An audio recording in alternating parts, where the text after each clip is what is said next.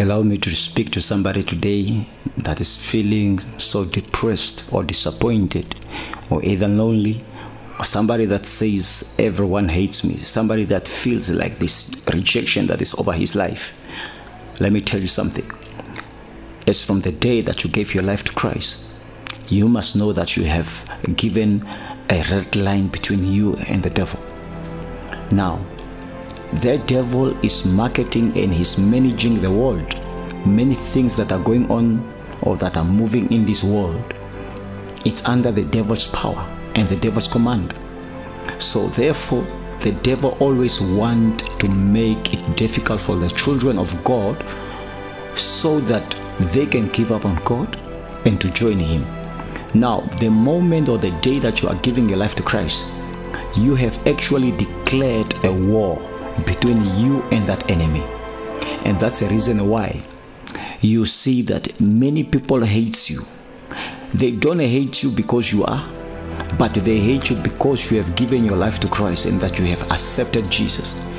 And they don't really hate you because they want to, but there is a spirit of the Antichrist spirit or devil that is moving around, roving around, looking and hunting for those that have given their lives into Christ.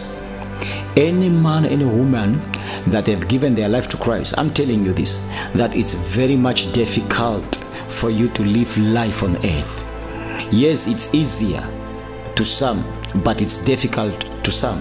That's the reason why you see some people are happy in their marriages. Some people, since they become born again, there's no longer peace in their marriage. Why? Because the devil wants to bring that depression upon them. But if you are a smart Christian, a smart born again, you have to see or to figure it out that this is the devil trying to bring a rejection and trying to bring division between you and your husband. Let me tell you something.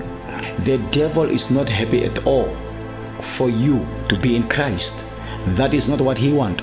He wants you to go through depression so that you can go and seek help from witch doctors.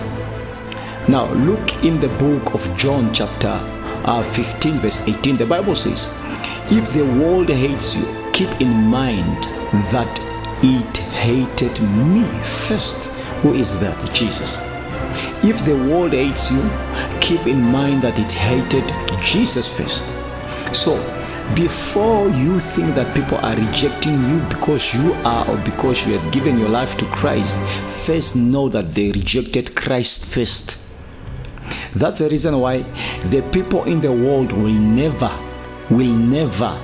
ever be happy with you.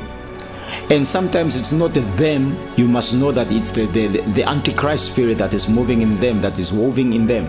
And if you understand the Christianity, you don't need to call them names. You don't need to call them names, but you need to start praying for them so that they can also be touched by the Spirit of God and for them to give their life to Christ.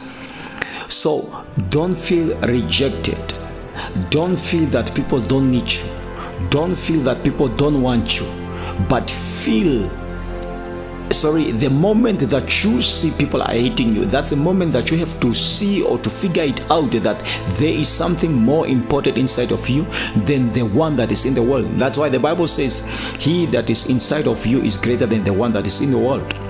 So whenever you are serving God in truth and in spirit, the devil always tries to bring depression and conditions or evil conditions upon your life just for you to give up on Christ. So do not give up on Christ. Continue serving him in truth and in spirit, and he will lift you.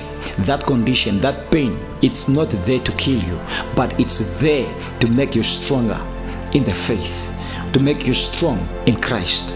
God bless you. I pray for you right now. Father, in the mighty name of Jesus Christ, I'm praying for this listener that is listening unto this audio. Lord, may you strengthen them. May you give them power. May you give them courage so that they can never give up on you, Son of David. Lord, whenever one door is shut by the enemy, may another door be activated or be opened in the mighty name of Jesus Christ. Lord, I pray for the kingdom keys to be released so that they can open doors they can open doors for your children in the mighty name of Jesus Christ.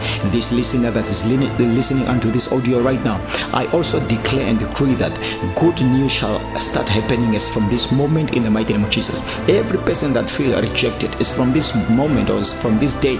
I pray, Son of David, that peace shall come in them and unity will come in their life in Jesus' mighty name.